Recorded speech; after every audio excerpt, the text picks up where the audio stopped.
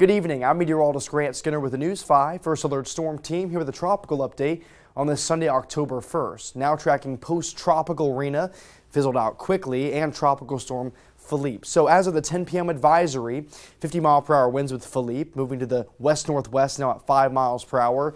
It's expected to bring flooding conditions and heavy rainfall to portions of the Leeward Islands as it passes just to the east of it. The center of the storm will likely stay east. It will eventually move off to the northwest, then north, then move to the northeast, strengthening over time over favorable conditions in the central Atlantic, east of Bermuda and well east of the United States, but still strengthening over time. Again, no effect to the U.S.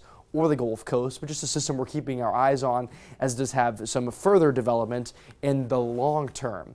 Also, Tropical Storm Rina weakened into tropical depression earlier today. Now it is post-tropical Rina, 30-mile-per-hour winds, moving to the north quickly at 13 miles per hour. You can barely tell where the center of the storm is now as it quickly fizzled out, and you can see the latest track is pretty much non-existent. Only 2 legs of it by 7 a.m. Monday, just still a remnant low, and it will fizzle out over the next several hours. And the National Hurricane Center has actually issued their last advisory on Rina.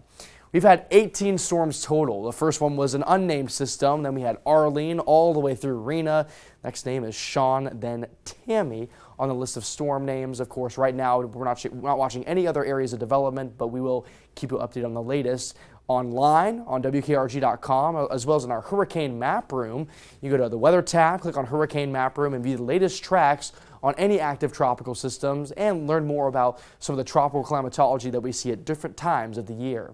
I'm meteorologist Grant Skinner, WKRG News 5.